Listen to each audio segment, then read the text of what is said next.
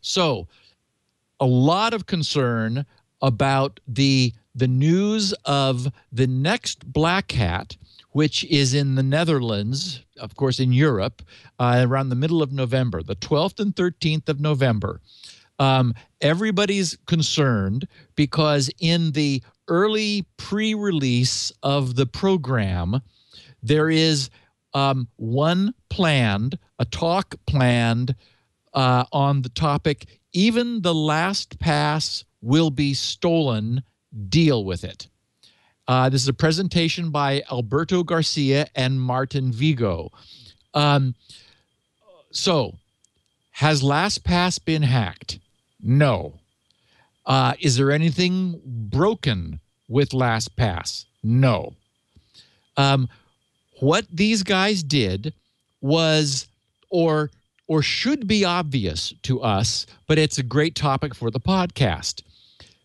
And it's sort of about the issue of security boundaries. If you run LastPass in the remember password mode, that is where you have enabled remember password as a convenience for yourself, so that you're not having to type the LastPass password in every time you want LastPass to be able to access your database of passwords in order to fill in a form. If you have that turned on, then what that means is LastPass has the information available to it without anything from you in order to do that job. Okay, so that means if something malicious got into your browser and had access to the LastPass code in your browser and was able to watch it work and watch it perform these decryption processes, then it could have access to your database.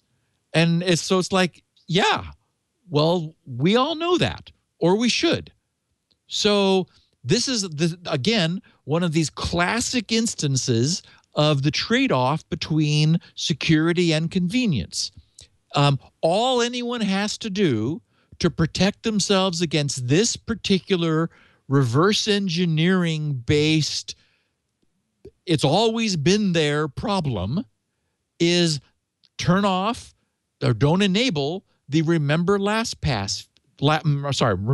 password feature.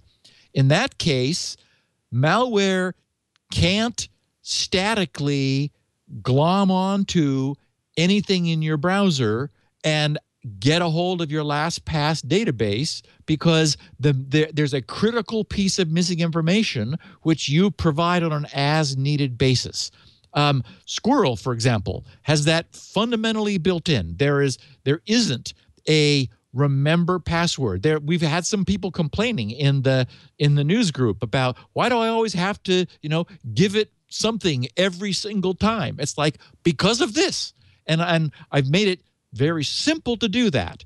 Absolutely minimal. But I refuse to drop the barrier completely, because it would open it to exactly this kind of attack.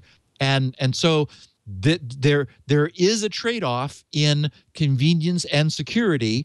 And so if users are concerned about this, and again, remember, this is not a remote attack. This is not somebody somewhere else who's able to reach across the internet into your browser. This requires that your system already be compromised with a problem. And frankly, nothing is designed to withstand that. If you've got something in your machine, then, for example, it's able to get your browser transactions before they're encrypted on the way out, and so forth, and have access to the static storage in your browser. So this is an interesting piece of reverse engineering.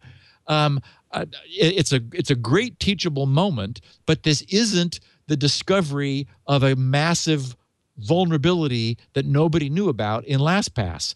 The design is solid, but the the trade-off for the convenience of just going to a page and having the form, your username and password magically filled in for you, is that your browser, without any of the input from you, can do that. And so that inherently means that if something were to get a snapshot of it from the inside, that they could, and then reverse engineer the plugin, they could do that too. So, I wanted to make sure everyone knows this, because there have been, as this Black Hat program has spread around, and about halfway down the page, it is this scary looking, yes, your LastPass can be hacked. It's like, okay, but there's nothing to see here.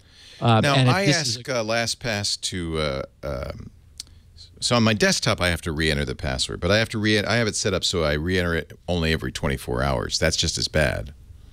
Yeah, unfortunately, I mean, what we really want to do is keep things out, keep bad things out. You want to enter a password every time you want LastPass to fill in a form, basically. What if you ask for a PIN? What if it says, well, not the full password, just a 6-digit PIN? Would that be adequate? Because LastPass offers that as a feature.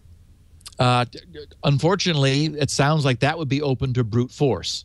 And for that matter, so would your password. So you do need your LastPass password to be, how about a fingerprint? To be strong. So on iPhone or phones that support fingerprint readers, I have LastPass set to remember my password, but to require a fingerprint authentication before it fills. That seems like that would be adequate. That is super solid. Okay. Yes. Because I don't want to have to type.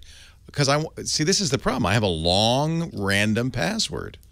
I don't have to type that every freaking time. Right. Fingerprint's good. Fingerprint's good. And what I did for Squirrel was to make an interesting compromise, because we have this thing that makes brute forcing incredibly difficult. It's called NScript, which is an algorithm that I designed. Essentially, it uses the SScript password-based key derivation function many times, so that it doesn't take milliseconds, but it actually takes seconds. But you only have to do that once. So like the first time you're turning on your computer or you log in, you have to give Squirrel your entire long password. And then you sit there for 5 seconds while it verifies it and this is a memory hard function that there is no way to short circuit, but you only have to do it once. From then on, it only requires that you give it a hint.